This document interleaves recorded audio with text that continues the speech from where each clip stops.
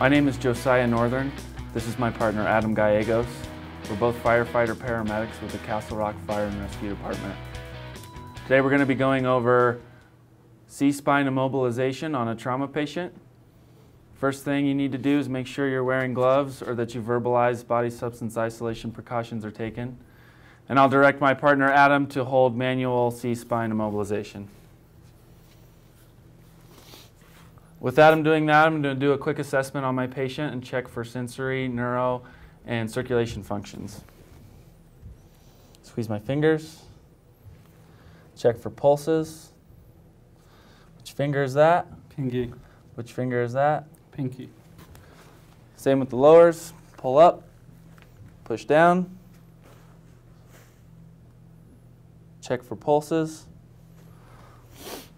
We're going to select the appropriately sized C-collar for our patient.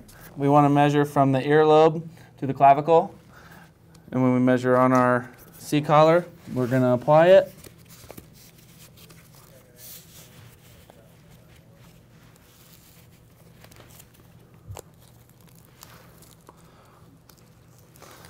With that in place, we're going to prepare to roll our patient so we can get him on the backboard. And before we do that, we want to make sure our backboard's in a good place so we can reach it. When we roll our patient, we're going to have our partner at the head give a count of 1, 2, 3.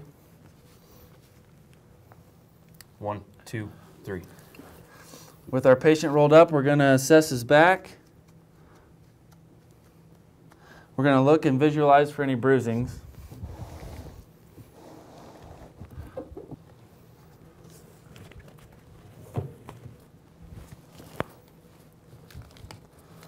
So with our board in place, we'll lower him. 1, 2, 3. And then to get them centered on the board, we're going to do a Z pattern of up and back down in a straight line. 1, 2, 3. 1, 2, 3.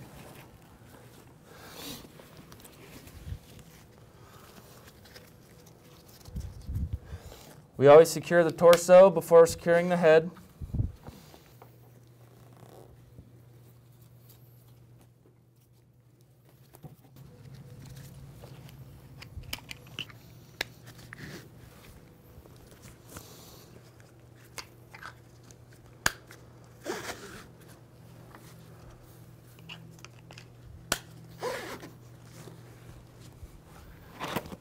And with the torso secure, we'll secure our patient's head.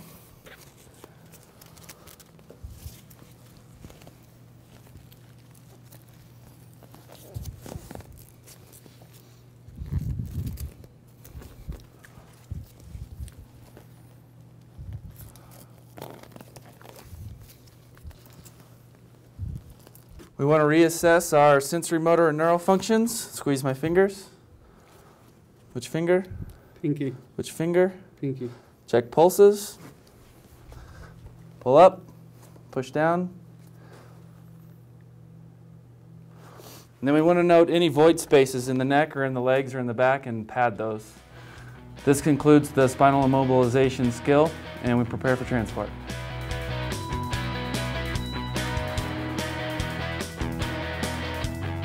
Today we're going to be showing you the spinal immobilization techniques for a seated patient in a simulated vehicle. First thing we want to make sure we have on is our body substance isolation. You can verbalize that in the scenario or you can wear gloves. I'll now direct my partner to take manual C-spine immobilization. As Adam's doing that, I'm going to come in and do a quick assessment on my patient. Squeeze my fingers. Which finger? Pinky. Which finger? Pinky. And check pulses. Which toe? Little. Which toe? Little. Pull up and push down and check pulses. We want to select the appropriately sized C-collar. We're going to measure from his earlobe to his collar.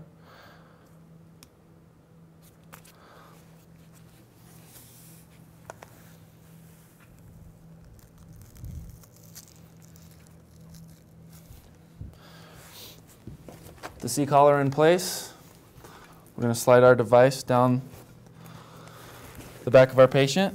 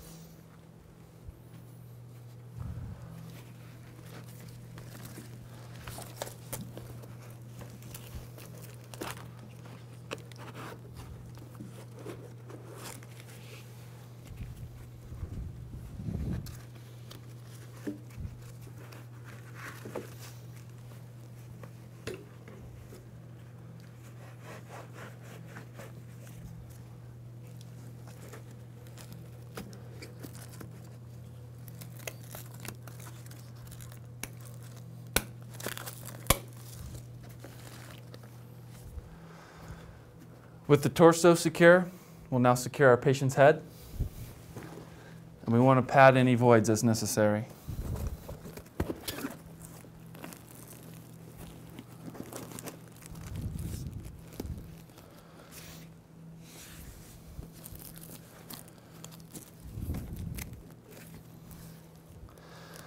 And so now with the patient's head secured, we'll reassess.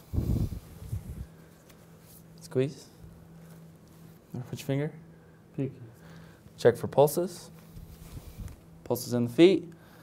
Push up. Pull down. Watch your toe. Little. Watch your toe. Little. This time we'll move our patient to a long spine backboard. You can verbalize that in the scenario. And initiate transport. This concludes this scenario for spinal immobilization in a seated patient.